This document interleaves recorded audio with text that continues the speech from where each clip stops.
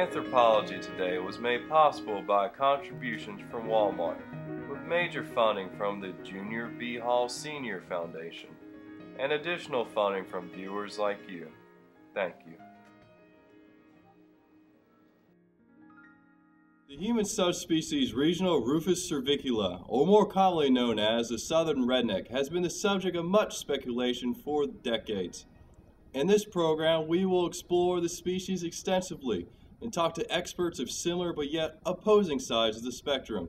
Professor Charles Waters has studied the redneck for years, and what he has to say may indeed shock you. Nice to meet you. Nice to meet you. The Rufus cervicula is a highly advanced species. Highly advanced? Yes, just take a look at their ingenuity.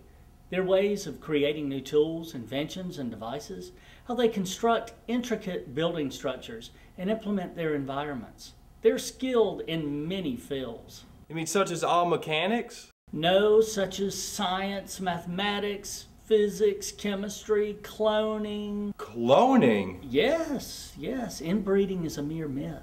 It's only a cover-up to disguise cloning accidents. Really? Oh, yeah.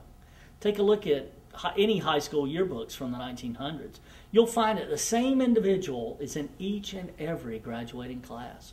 Rednecks have been replicating themselves throughout the ages. Their scientific knowledge and technology far surpasses our own.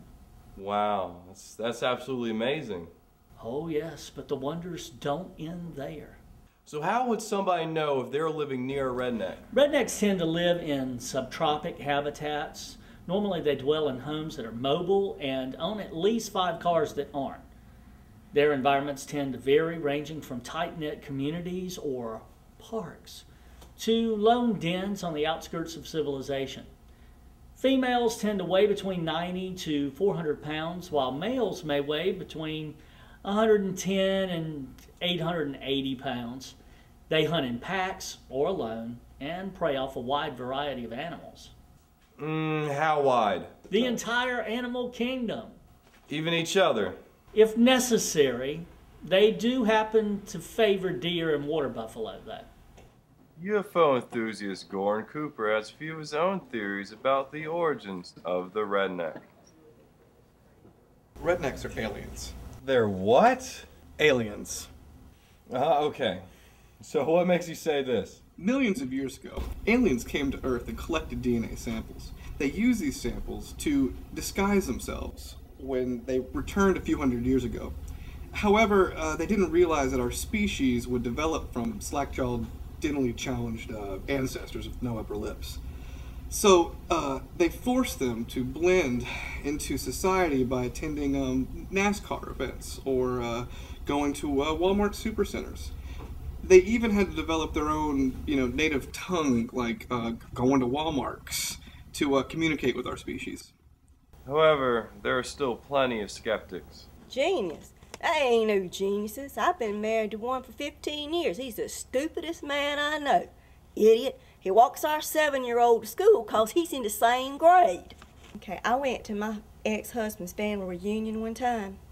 You know, the only difference between a singles bar and his family reunion is they serve possum at his family reunion. My ex-husband decided to cut grass the other day, but the only reason was he was trying to find his boat so he could go fishing. And my ex-husband took me out for supper one night. So we're going to have a 7-course meal. That idiot's idea of a 7-course meal was a bucket of Kentucky Fried Chicken and a 6-pack. My ex-husband thinks that the Mountain Men for Deliverance was just misunderstood. The idiot. Well, my husband's grandfather just died, and he left his widow all the money. Problem is, she can't spend it till she's 14. My husband, when we went on our first date, we went to Lookout Point. We were sitting up there, and he puts his hand on my knee.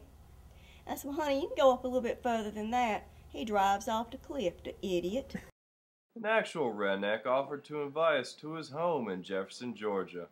Jasper Reynolds has been a redneck all of his life. Well, hey, come on in. Wow, this is quite a setup you have here. Are these all your machines? Yep, yes, sir. I made them all from scratch. They actually even run on grass. We know rednecks have been green before it was cool. Grass? Yep, that's right. That's why we grow our grass real high. and we just harvest it all at one time. It's really environmentally friendly. All us rednecks know that trick. So are you ready for our interview? How do you feel about the rumor that your kind is a highly advanced super species, as well as aliens? Aliens? I'll tell you what, everywhere I go, somebody looks like I'm some kind of alien freak. I think it's all true. Even the part about the aliens? Well, what you think? So is it true that you all specialize in different fields of science? Yeah, that's true. That's true. So what's your specialty? Quantum physics. Yeah, quantum physics. Time travel. Now listen, I've been doing time traveling for decades and decades. I don't have a time machine. A real redneck doesn't need a time machine. I can take us both back, let's say, decades, minutes, seconds. I can go back in the future. I can go into the past. All right? All you have to do is close your eyes, and when I snap my fingers, okay? When I snap my fingers, it will be exactly 1 minute in the past. Close your eyes. Don't be scared. What about the time machine? Close your eyes. Okay.